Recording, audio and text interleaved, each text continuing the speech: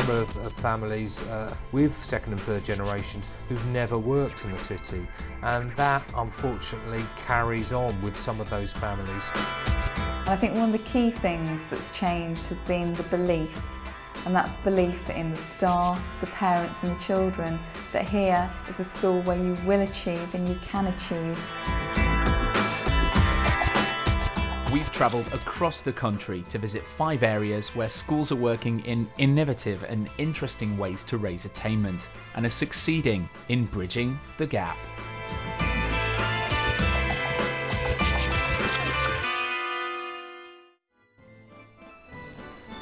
In this episode, we've come to Portsmouth on the south coast to find out what their schools are doing to try and bridge the attainment gap.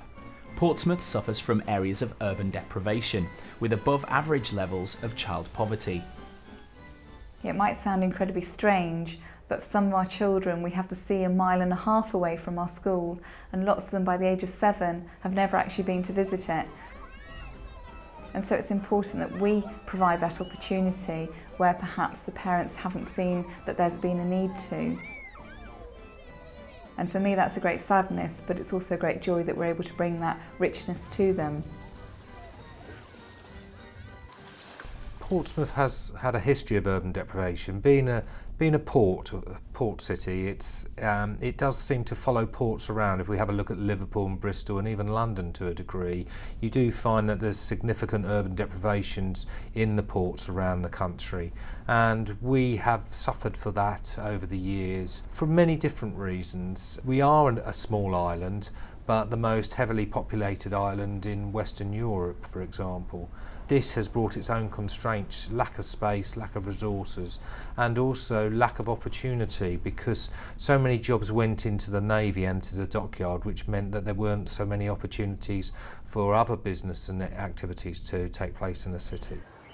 Faced with these local problems, St John's Primary School and next door St Edmund's Secondary School are working to raise attainment by engaging parents, increasing attendance and helping to ease the transition from primary to secondary.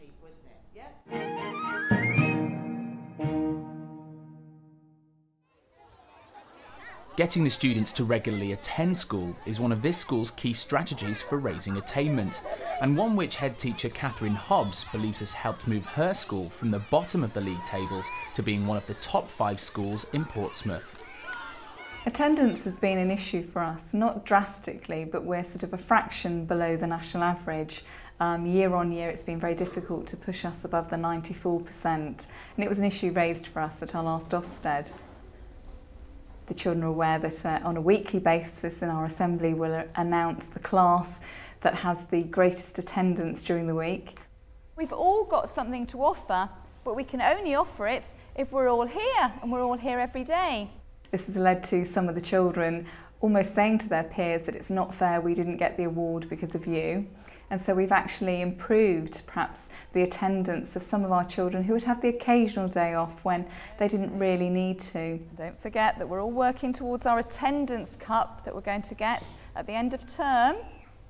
So in 3rd place it was a joint year 2 and a joint year 1, so I think they deserve a round of applause. Right from our very first reception parents meeting, I make it quite clear that we really do expect the children only to have time off if they really are ill and under a doctor. It's a firm and fair policy that I have with sort of the parents and the children. Congratulations to year 6, so well done year 6. During the 8 years that I've been at St John's, I've seen dramatic changes. And I think one of the key things that's changed has been the belief, and that's belief in the staff, the parents and the children, that here is a school where you will achieve and you can achieve, and you'll be given the support to do so.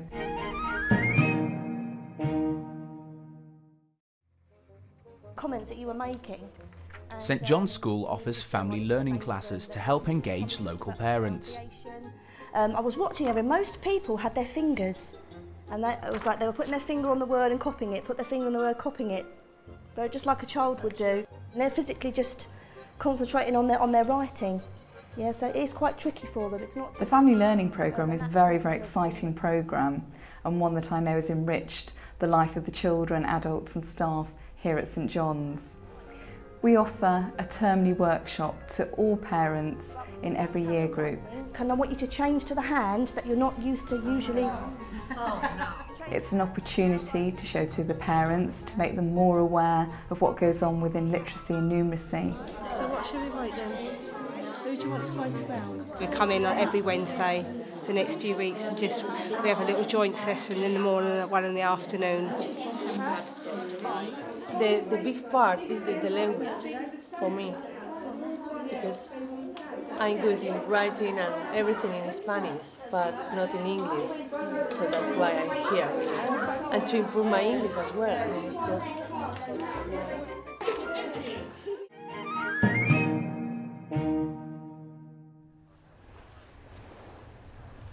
The changing fortunes of these two schools is being supported by a wider strategy developed by Portsmouth City Council.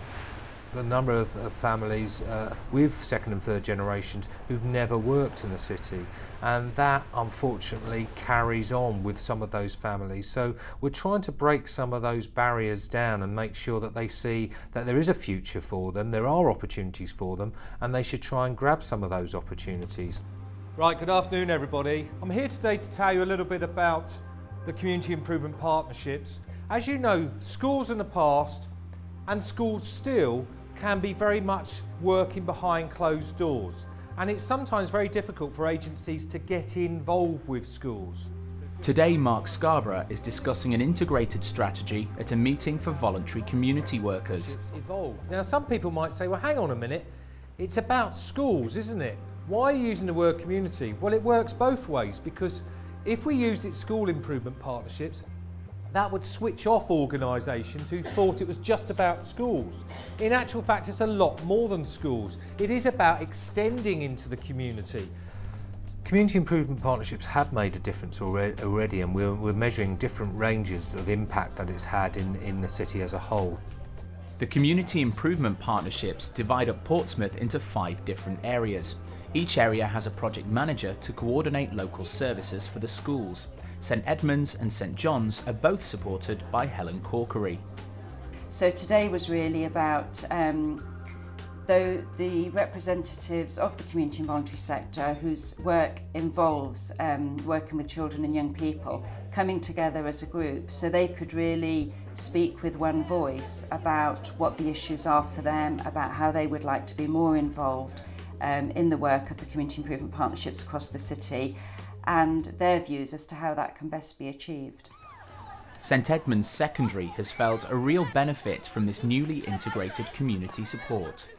In the past, the schools were very much isolated. So when you had problems and you wanted to ring social services or health people, it was very difficult to get hold of them, and you didn't have link people. Now you know who they are, and you have met with them before.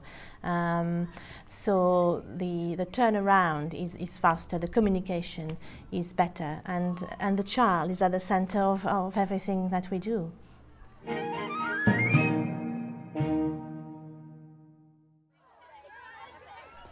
Easing the transition from primary to secondary is seen as another key solution to bridging the attainment gap. St Edmunds head teacher Isabel O'Mara is actively working to engage prospective Year 7 students. We'll have visits from pupils in Year 5 and Year 6 who come in for taster days. We have staff who go in and do presentation to the primary schools, to the pupils, to the parents. So by the time they come to Year 7, they already know the school, they know the layout, they know a lot of the teachers. And we do what we can here at this school to make sure that they do feel eased into it. Now, what sort of feedback did you get from the children this morning about how they've settled in?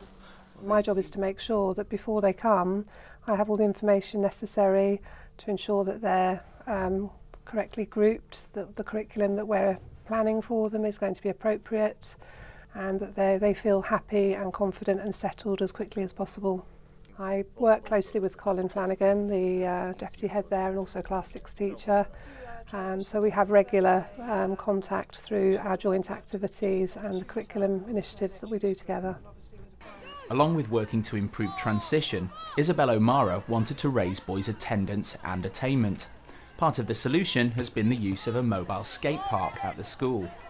The most important thing is creating an environment that pupils want to come to in the morning. They get up and they want to say, I can't wait to come to school.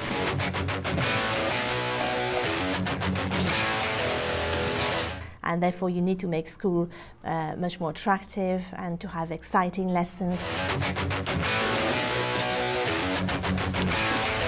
To have things that are going on outside lessons as well, because we have a lot of children who are not keen to come to lessons, and we need to attract them by doing things that perhaps they like. Boys' attendance greatly improved on the days that the skate park was running, and the school is now looking for funding for a permanent skate park.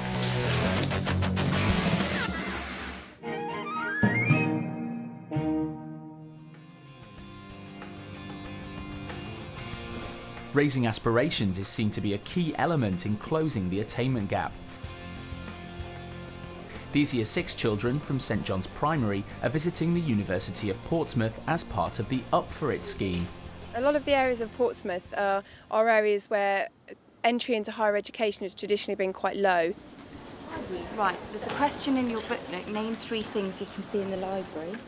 I think it's important for all children to learn that they can do what they want to do, and higher education could help them to do that. So it's just that we were one of the first universities really that started to do work with primary schools, because at that age, that's the age where they're starting to think about what they might want to do when they're older. For them to actually go and see the university hands-on and experience what university courses are like, it just raises awareness that there's something beyond GCSEs, beyond A levels for them to do.